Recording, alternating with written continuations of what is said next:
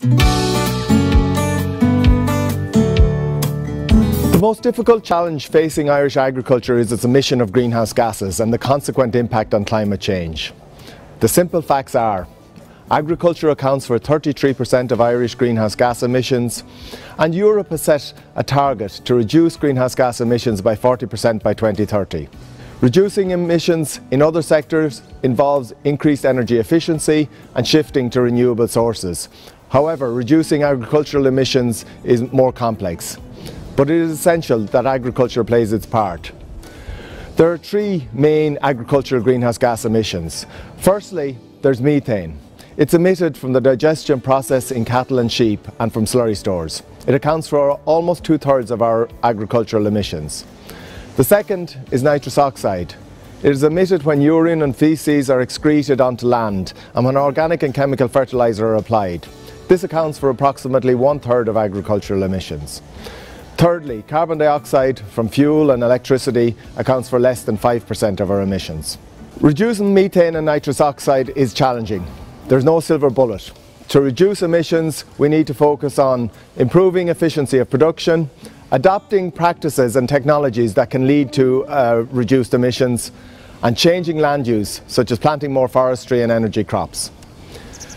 Teagasc research has played its part in the worldwide effort to quantify and reduce agricultural greenhouse gas emissions. Teagasc published a paper titled "A Marginal Abatement Cost Curve for Irish Agriculture", which identified and costed farm actions to reduce emissions. This was the basis of developing the Carbon Navigator. In 2012, Teagasc and Bord Bia jointly developed the Carbon Navigator as a decision support system to assist Irish farmers to reduce their emissions. There were a number of objectives. Firstly, to raise awareness amongst farmers and advisors and to provide information on the measures they could take. Secondly, to encourage farmers to set targets for emissions reductions, and thirdly, to provide detailed advice on how to implement those agreed actions. Using the programme involves the farm advisor working with the farmer. They assess the farmer's current position and then the potential impact of proposed changes on the farm's emissions and on farm income.